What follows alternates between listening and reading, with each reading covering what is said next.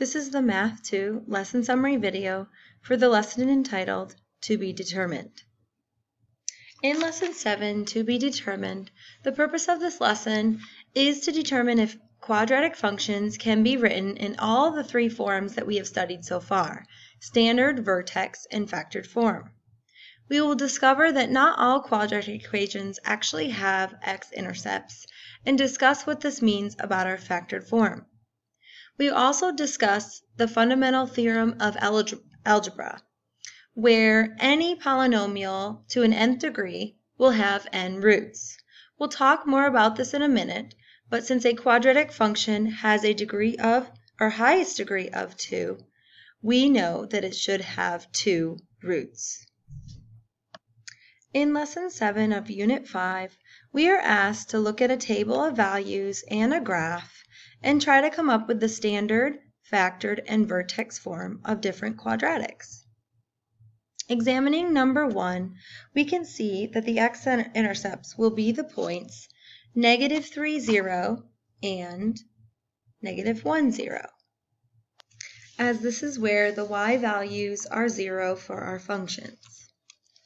So we know our x-intercepts are -3, 0 and -1, 0. Based on our prior knowledge in this class, we can use these solutions to write our factors as x plus 3 times x plus 1. So we know that our equation would be y equals the quantity x plus 3 times x plus 1. In order to get standard form, we know that we can multiply out the factored form. So if we multiply our standard form of x plus 3 times x plus 1 and we distribute, we will get x squared plus 1x plus 3x, which is 4x, and 3 times 1 is 3. Therefore, our standard form is y equals x squared plus 4x plus 3. The other form we've talked about in this class is vertex form. Recall that the general vertex form is y equals a, x minus h squared plus k, where h and k is the vertex. We can see from this graph, as well as from our table, if we go to -2, -1, we see that is our lowest point in the table. So our h and k will be -2 and -1. We can plug that into our formula and we will get x minus a -2 would be plus 2 squared, and then -1 is our k. Remember, there are two ways we can get the a value. We can get the a value by looking at the graph. From the vertex we go over 1 and up 1 times a, so we can see that our a is 1. So we'll replace this, and of course we don't need to have a 1 there. We can just keep it as y equals x plus 2 squared minus 1. The other option is for us to pick any point on the graph. Let's say we pick the point 0, 3, where x is 0 and y is 3, and we plug those in for y and x to solve for a. So if we kept a in our vertex form, we would get 3 equals a, 0 plus 2 squared minus 1. And when we solve that, we would add 1, so we're going to get 4 equals 2 squared is 4. So when we divide that, we also see algebraically that we get 1 equals a. So there are multiple ways to do this one. So our vertex form is indeed this equation here. So then we move on to number 2. And in number 2, if we look at the table to try and find our solutions, we can see that our 0 value for y would be between here about and here. There's no 0 in the table, which means that our solutions will be irrational.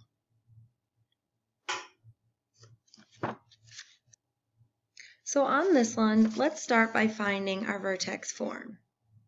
We can see our vertex is the point -2, -2.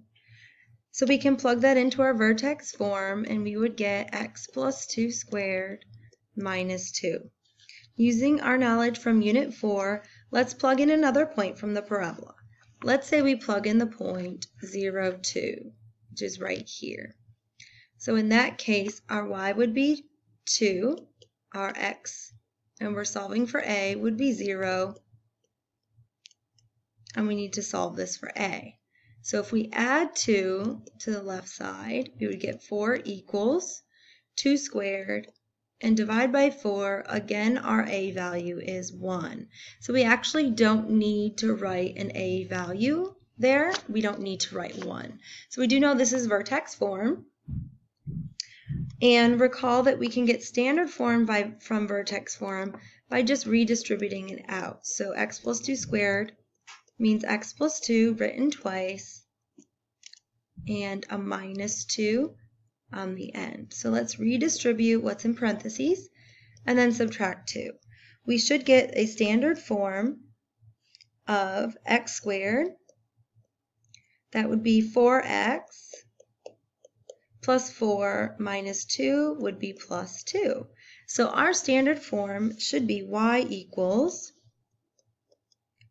x squared plus 4x plus 2.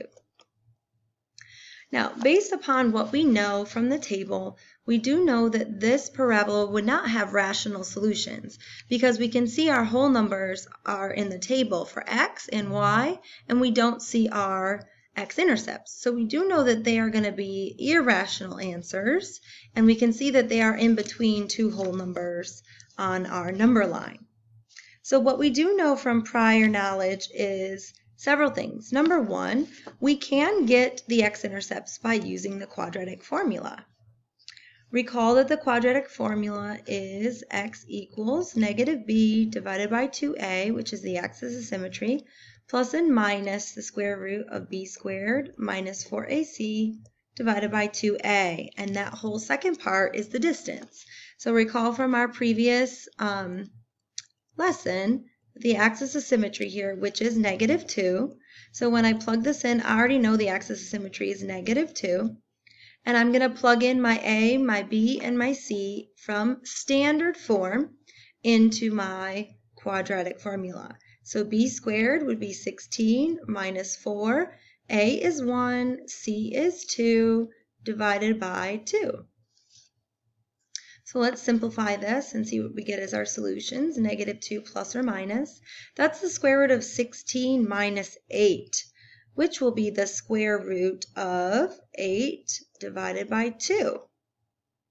Now, the square root of 8, we actually can simplify that mathematically because we can rewrite that as the square root of 4, which is a nice perfect square, times the square root of 2 over 2.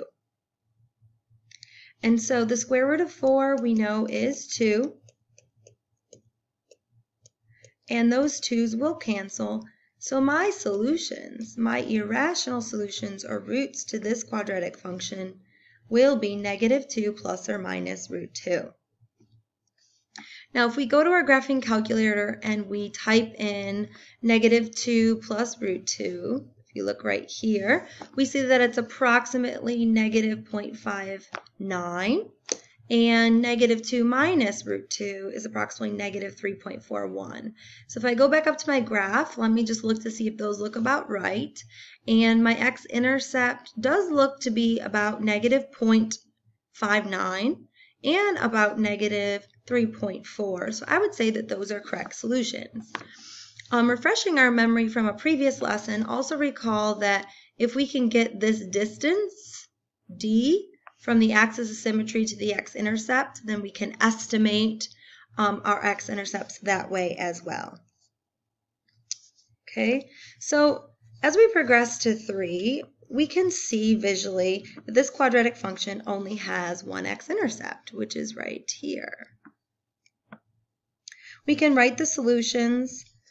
Recall the solutions to this would be negative 2 plus the distance, comma 0, or negative 2 minus the distance, comma 0, and that's just from a previous lesson.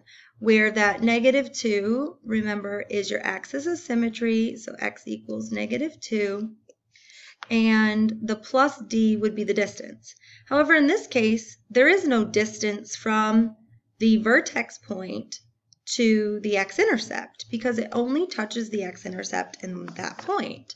So therefore, our distance we would plug in to be 0. And we can see that, of course, our only solution, or our only x-intercept in this case, would be the point -2, 0. And we would actually have two of those, right? So our factored form would need to be x plus 2 times x plus 2. Now, is there another way? That would be our factored form. And then to get our vertex form, recall that the h is the -2 and the k is the 0. So that would be a times the quantity x plus 2 squared. It would be a plus 0. But we really don't need to add that plus 0 on the end. So we can put it just like that. And we can find a algebraically by just plugging in a number. Or we do know in this case that a would be 1. If we do plug in any value from the table, we will get 1. So this will be my vertex form and my factored form. And to get standard form, we'll just redistribute the factored form. So we should get x squared plus 4x plus 4.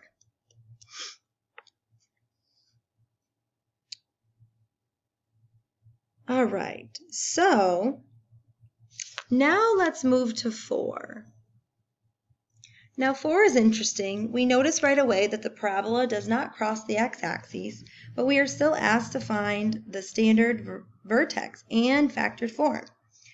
We will continue to find the vertex form using our knowledge from Unit 4. So we can see very clearly that the vertex here is the point -2, +1. When we plug a point in for x, so let's just plug in our vertex into our formula. And let's plug a point in for x. Let's just choose 0, 5. So I'm going to plug 5 in for y and 0 in for x to find my a. I get 5 equals 2 squared. I'm going to put that 4a plus 1. I'm going to subtract 1. So I'm going to get 4 equals 4a. And I can see algebraically that a is 1. So I'm just going to keep it as y equals. Recall, we don't need to write the 1 there. Okay, so there's our vertex form. And again, to get our standard form, we can FOIL that out. So let's do that up here. We're going to write x plus 2 out twice and FOIL it out, or distribute. Prefer the distributive property terminology. So x squared plus 4x, and plus 4 plus 1 would be plus 5. So there is our standard form. All right. So now we are asked to get factored form. The way we know how to get our x-intercepts for a quadratic function that does not cross the x-axis is we're going to use the quadratic formula. So what I'm going to do is I'm going to take this equation in standard form, and I'm going to move along to another page, and we're going to work through the quadratic formula. Okay, so I've written my a, b, and c values for number 4 here, and we're just going to plug it into the quadratic formula. I will get -4 divided by 2 times 1 plus or minus the square root of 4 squared minus 4 times 1 times 5 divided by 2 times 1. So we're going to simplify. -4 divided by 2 is -2. Plus and minus, let's simplify what's under the square root. We will get 16 minus 20 divided by 2. So when we subtract what's under the square root, we are going to get -4. Now that -4, we can simplify into -2 plus or minus the square root of 4 times, let's just leave a -1 under the square root because we know the square root of 4 is a nice perfect square. So let's see if we can just rewrite that. And the square root of 4 is 2. And that's nice. These 2's will cancel. And x equals -2 plus or minus the square root of -1. So that is telling us what our x values are. If we use our same knowledge from our prior units and we try to write these as factors, recall that you just switched the sign when you're writing it as a factor. So for example, I know that one solution is -2 plus the square root of -1.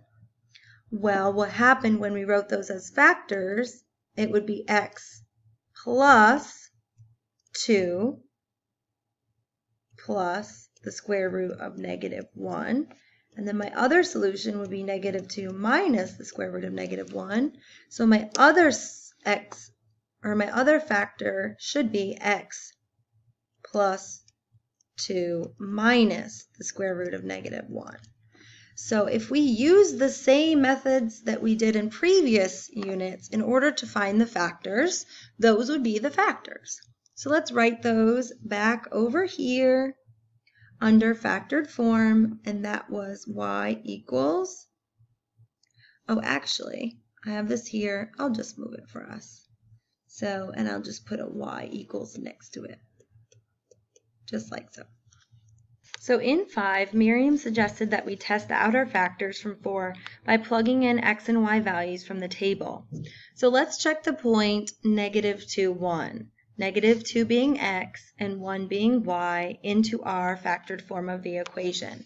So we want to make sure that this is indeed accurate algebraically. So I'm plugging in 1 for y, and anywhere I see an x, I'm going to plug in a -2. And we're just going to simplify this. So I see a -2 plus a 2, which actually mathematically would give me 0. And again, I see the same thing over here. So essentially, we're going to simplify this. Let me just draw a vertical bar. So 1 equals negative square root of -1 times the positive square root of -1. Now, we can get rid of those parentheses, and we can see that we are multiplying the same quantity. So I can rewrite that as the quantity square root of -1 squared. This is nice because the square root and the square will cancel out, so that I'm left with 1, let me scroll down, 1 equals negative times -1, which is 1. So it does check. So our factors are accurate.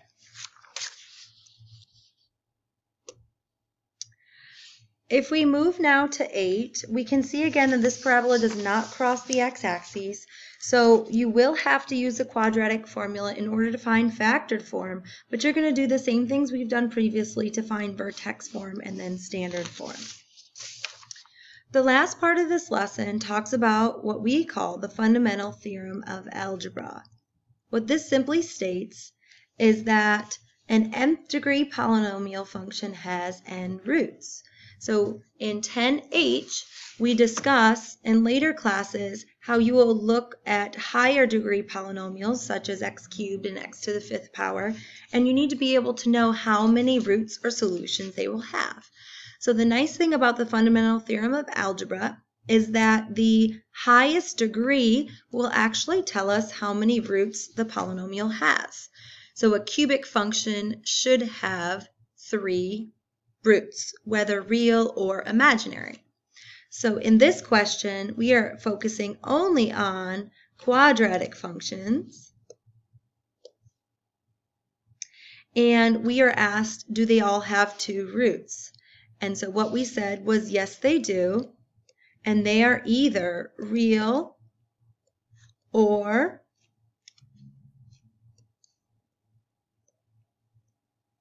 imaginary.